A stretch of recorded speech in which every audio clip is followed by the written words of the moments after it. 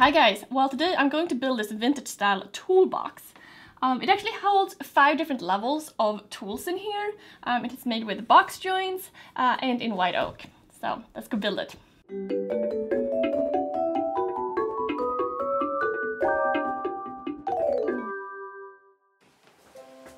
So this all started because I've been getting into leather crafting lately, so I got a whole bunch of new tools from Tandy Leather, and so far I've had them in this bucket.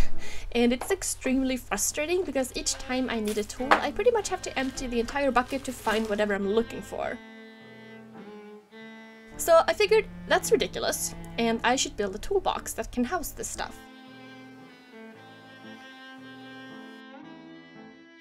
For material, I'm going with white oak, and I think that really fits. White oak is such a perfect material for a toolbox, really strong and beautiful.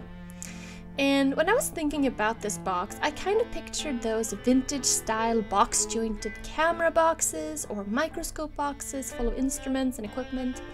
So that was kind of the look I was going for. So first of all, I did a lot of milling to get this wood to size. I resawed it on the bandsaw, and I didn't want the wood too thick. I was going for about 10mm or 3/8 of an inch.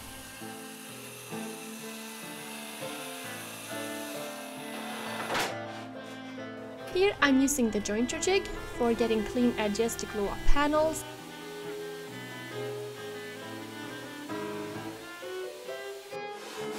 As well as using a hand plane.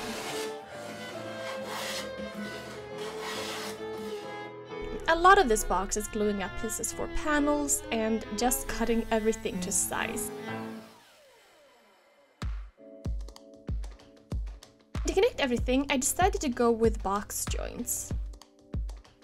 I made this jig a while back, and it really comes in handy every now and then. I decided to go with 1/4-inch box joints because I think that looks nice and proportional, and I cut up box joints for several boxes here in different sizes.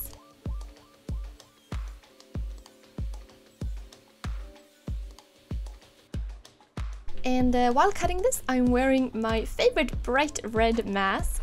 I always get a ton of questions about which mask I use, so this is the RZ mask, which I really love. I think these are great because you can replace the filters when they get dirty.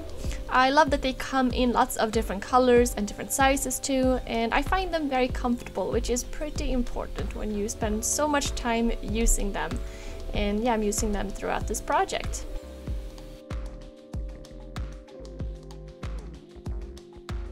So what are all of these different boxes I'm making? So first of all, we have the main box. I decided to simply glue on the top and the bottom pieces, and that worked out well. Then there's a separate box underneath, which the big box will fit into. And here I'm just preparing the wood for that. Here's a little tip. If you have several thin pieces that need to be flattened out, you can plane them all at once, like one board.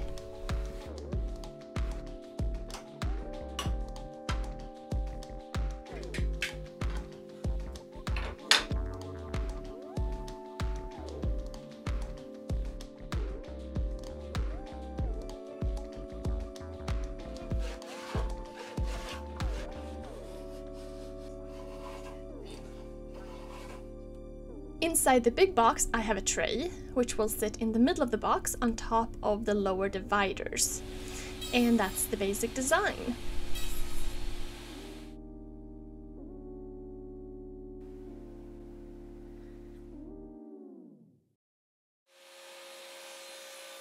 After gluing up the big box, I'm cutting it open on the table saw.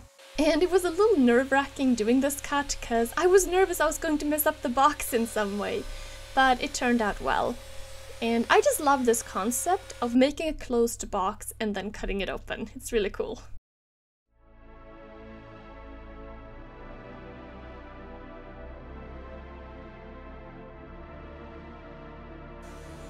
I also need dividers for the main box as well as the tray, so getting pieces in order for that.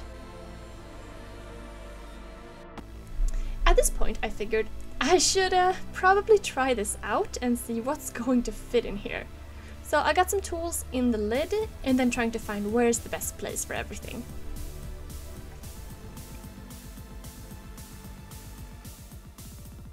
As I was doing this, I realized I could use another level and some smaller storage. So I decided to make 2 small boxes using the same technique, box joints, and then cutting the boxes open.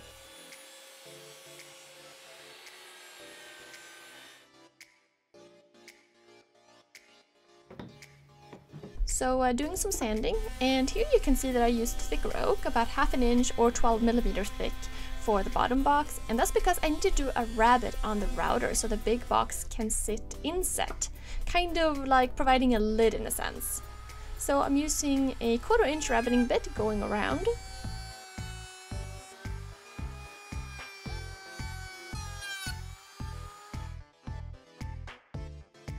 And then I cleaned up the edges with a chisel. To make everything a little bit more organized, I have a divider here for the tray, which I'm gluing in, and this also functions as a handle when you lift the tray up.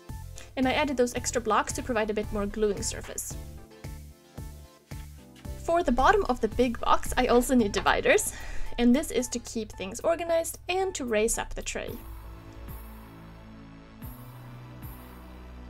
At this point, I was able to do a test fit with everything, and I had also put on some hardware on one of the small boxes to test it out, and that's when I realized that I had made the small boxes a touch too big. They fit perfectly without the hardware, but they were a bit too big with the hinges and the clasp on. So I actually took them to the table saw and sliced off a thin slice on each side of the boxes. After that they fit much better, so I'm really glad I used oak because it's strong enough even though the walls of the box became much thinner. And here I'm putting on some small hinges and this really nice clasp, which I just love.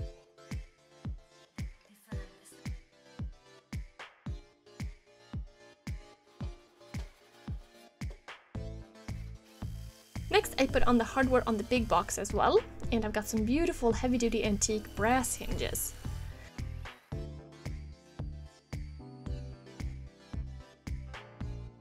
I also got some nice latches in the same finish.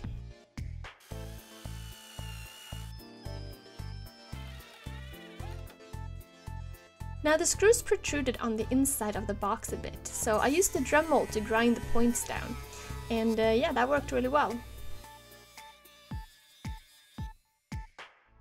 For a finish, I decided to go with one of my favorite, de-waxed shellac.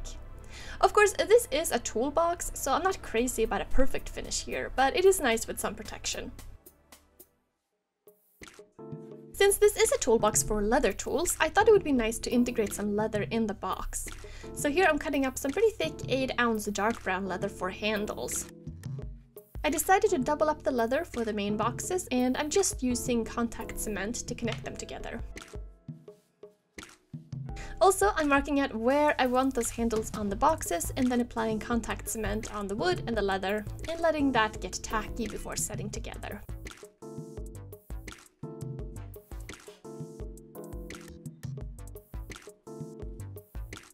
I also stamped 2 labels in the same leather, toolbox and leather, and I glued this on as well.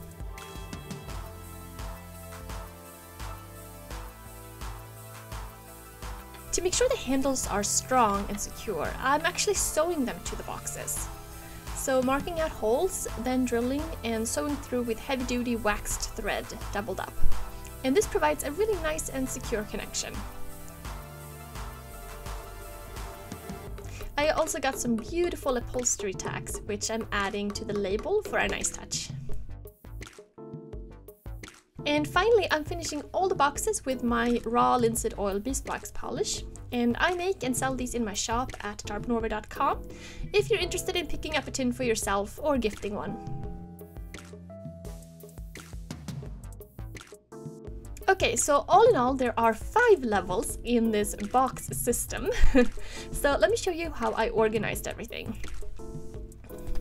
Level 1 is the lid, and when you open up the box, I placed my most used tools there. I simply secured them with some elastic band and the tacks, which seems to work well. Level 2 is these small boxes, and in here I have my stamp sets, which I've been using quite a bit, and I love that they're out of the plastic packaging and that I can take a box out when I want to use a particular set. Level 3 has tools I use pretty often. Punching tools for making holes, putting in rivets, etc. Level 4 is the bottom of the main box, and here I have some of the larger tools, which I don't use quite as frequently, but I still want to have access to. Level 5 is the bottom box, and in here I have a variety of rivets, zippers, hardware, and leather scraps. And if anyone in the area is looking for a great place to find some hardwood, I'm leaving a link in the description to the local business where I picked up all this oak. Okay, so here is the finished box. Now, when I was first thinking about this design, I was thinking about these vintage style old like camera boxes with the box joints and the oak and the proportions as well. So that's kind of what I was going for here. And I think I did accomplish that in the general look, especially with the hardware. And I kind of like that it's like high, it's kind of tall like that. It looks kind of cool. Another thing that I really like is that each part of the box can be like, if you need a specific tool, you can open it up and take the tray out, or take that particular box out, or take this underneath part. Like, everything is modular in that sense. So it's not like all stuck inside the box, like drawers that you can't get out. And I think that just makes it more practical in terms of working with it. Another thing is too, I built this box because I want to be able to bring it between the makerspace that I'm working on and the shop. So all the tools are in one place. So this is definitely a lot better than the plastic bucket I had everything in previously, and a lot more organized too. Don't forget to check out the links in the description for all the products that I used to build this box. Also, if you did like this video, make sure to share it, not to mention subscribe to my channel for more project videos. And yeah, thank you guys so much for watching, and I'll see you soon. Bye!